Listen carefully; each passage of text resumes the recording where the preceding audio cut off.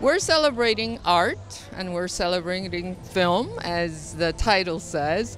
So basically it's supporting art and creative people, and it's an important place for Los Angeles and art in general. So I'm very happy to be part of it. Tell me about tonight's honoree. Oh, George Lucas. I don't need any introductions for him. And Mark Bradford, I mean, he's master, and he's our own Los Angeles artist, so we're just extremely excited. Thank you, Mark. On right here, Mark.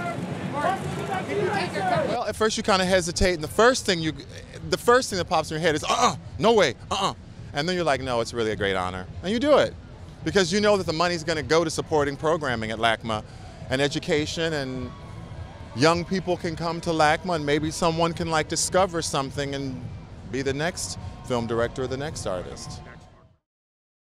His life, not just his films, are a testament to his artistry. He gives and he gives and he gives in the way that we artists are called to do, but not just in his storytelling, in his passion for changing the narrative for all of us, for changing the world.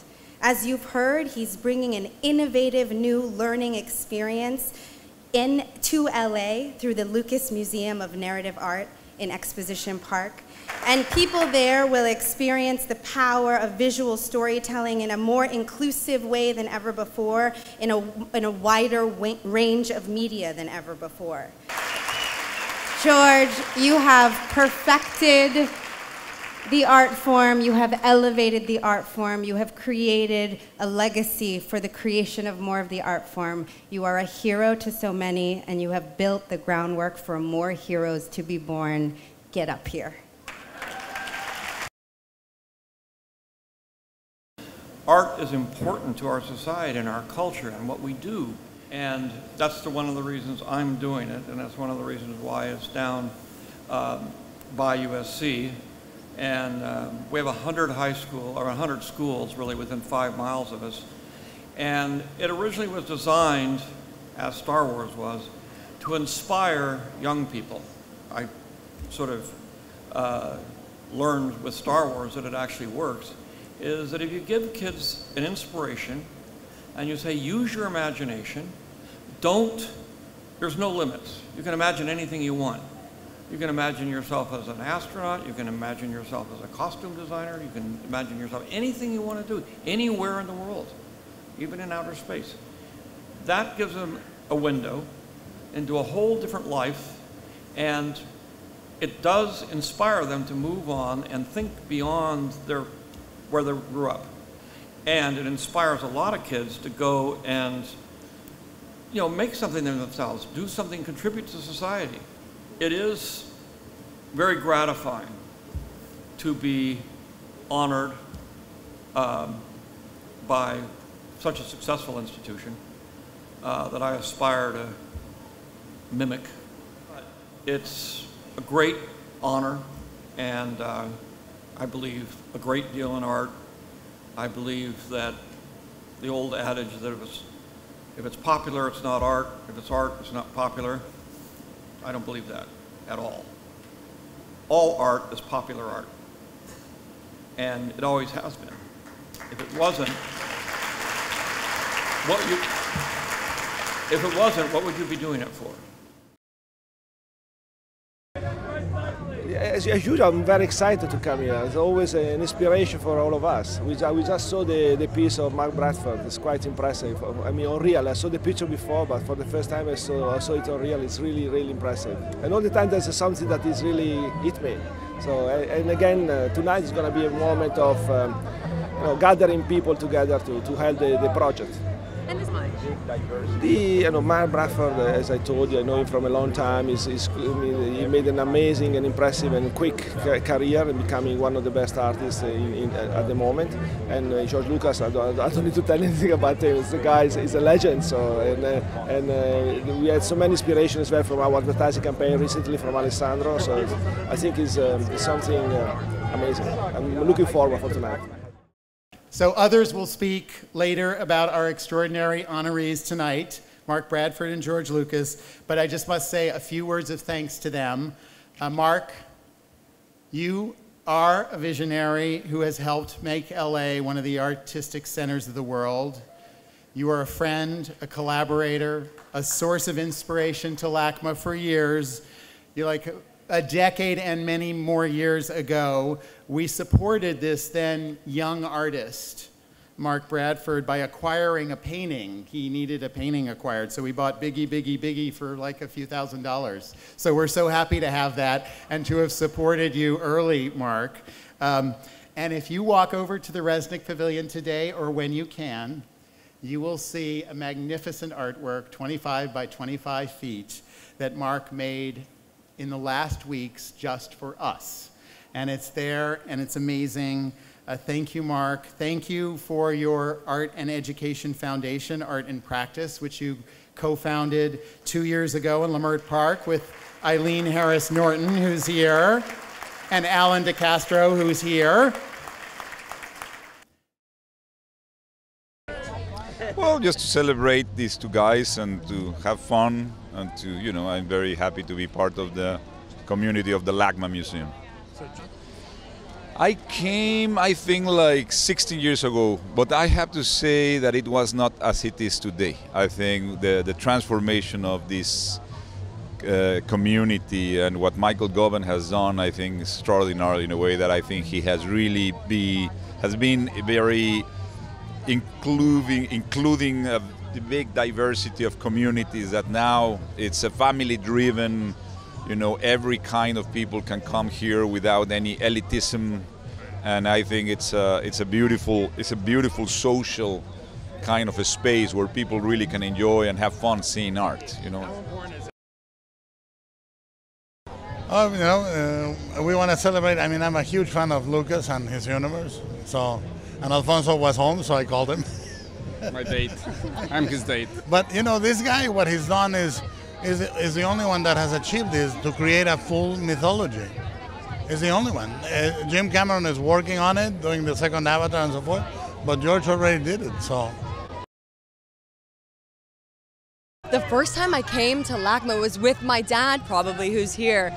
And we try to go like once a month with my little sister and go and like get a bite, go see the Terrell thing, obsessed. Gucci, duh, it's all Gucci. I love everything about all Gucci. I mean, it's glitter, it's comfortable, it's tight, I'm in love. Like, I'm addicted to the sweatshirts with all the, I mean, I'm a glitter whore. So Gucci is my life, basically. And these earrings, I'm dead. And the wolf rings, like I'm crying with joy, obviously. For art and film and... Well, it's impossible to underestimate his contributions to pop culture. And personally, he's just such a nice person and so brilliant and, you know, so instrumental in shaping my career. You know, I can never thank him enough. So that's one of the reasons I decided to give up Saturday night and put on a tuxedo. Brings you out tonight. We are here to celebrate LACMA, we're here to celebrate Call Me By Your Name, we're here to celebrate Gucci. You know, art's always been a big part of my life, whether it be at the Hammer or anywhere else. Whenever we travel, we like to go check out museums, and I really enjoy it. I love the idea of a museum where they put art in a really accessible way. Yeah, anyone can go and interact and have a direct relation to art, and that's great. Well, there's so much to say. I'm, of course, so honored and flattered and humbled to be a part of something so big, and it's really affirming as an actor and a model and an artist to, you know, understand that I maybe inspire someone who inspires me so much, Alessandro. I feel so lucky to be a part of his world, and this is my third LACMA. My first one was just days after meeting him. You know, he sent me a last-minute invite after our dinner at the Chateau. Like, who's this girl who's, like, requesting dresses? So it's come a long way since then, and I feel like LACMA is always this beautiful evening where, you know, not only do we celebrate art and film, but this is where where the Gucci family ties are made. So it's good. George Lucas is one of the honorees. George Lucas. I mean, what can you even say about George Lucas? There is a part of me that's, like, you know, just so... like my bandwidth for like sci-fi and fantasy and like, you know, that whole genre, like world building, like that was something that George Lucas brought into my life. Like from such a young age, I remember poring over the, you know, Star Wars Phantom Menace, like coffee table guidebooks that I would make my mom buy, all of Queen Amidala's looks. Like, those were formative moments for me. And, you know, just the whole mythology of his career, I can't think of anyone more worth celebrating if we're celebrating film. And Mr. Bradford as well. Yeah, I have spent time with his work in, you know, museums all around the world. I might have been like 12 or 14 the first time I like encountered a Bradford. Just the intricacy, but like the raw emotion that you get from his work. You know, he's essential to celebrate. So LA, so perfect for tonight. I've lived in LA my whole life. I'm born and raised. LACMA is like an iconic LA place. My grandma used to take me here, so it's really fun to be here now in like a very fancy dress-up environment. Do you have a favorite exhibit or a favorite memory? The Japanese art exhibit has always been my favorite, and that's like the most peaceful. I don't know. That was just, I remember coming here with like family and being really thrilled and happy. Yeah. I'm so happy that we have the best partner and sponsorship that anyone can ever imagine for 7 years. And I'm very, very honored. Every year, Francois and Salma comes and join us. And I'd like to thank Marco, Robert, Susan, and Lila, and everyone else. And I'd like to say Michael Govan is greatest museum director the board could hope for. I am very grateful to see all of you here to support, and as Michael said, we raised a lot of money tonight. Not a lot of money, but a lot of money this room size could raise, and I am very grateful and happy for that. Thank you very much. Thank you, Leo, for being an amazing co-chair all these years, and who else do I have to thank? LACMA staff who makes all this happen. I cannot do this alone, and I have to say we have incredible people. Mark is a great artist. You all know that. But he is also a very sweet man and a good man. Everybody from Los Angeles to Venice to Paris will tell you that Mark's work is profoundly important. I made a small limited edition print, and it says "Please share," and for the LACMA benefit. And I came up with they were asking me what did I want to do? I want to use a print, and I want to use one of my paintings. And then I was watching children, and I was watching how it's almost children are told by us and their siblings to share. Share your food, share your clothes, share your safety going to school. It's almost, we always instruct children to share. But it seems like something happens as we get older. We don't remind each other as much to share. Or what we remind each other to share is all of our frustrations. And what I would propose is that although we're all grown up now, that we share more than that with each other. That we communicate more than just our frustrations. Because when children share, it's almost instinctive, but it's also instructive. They're also telling us what we can do. So that's where I came up with the Please Share. So I'd just like to thank all of you for coming and sharing tonight with Melody, with George, with Alan, myself, and LACMA. Thank you. It is my honor to introduce tonight's legendary performer. This woman is one of a kind. Everything about her is special.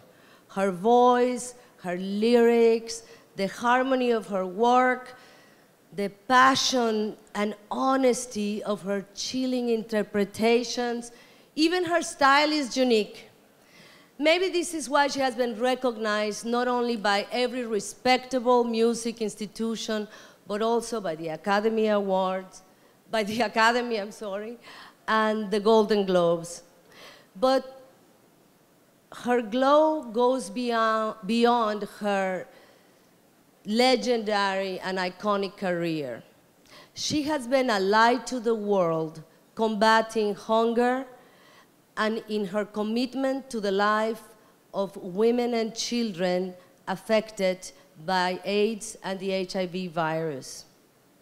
Gucci and I have the privilege to work alongside her with this fantastic organization called Mothers to Mothers. And in a recent trip that I went with them to South Africa, I witnessed the courage and strength and joy she has brought to so many mothers in Africa. She is herself a melody of hope, and in my opinion, sweet dreams are made of this. Please welcome on this stage the one and only Annie Lennox.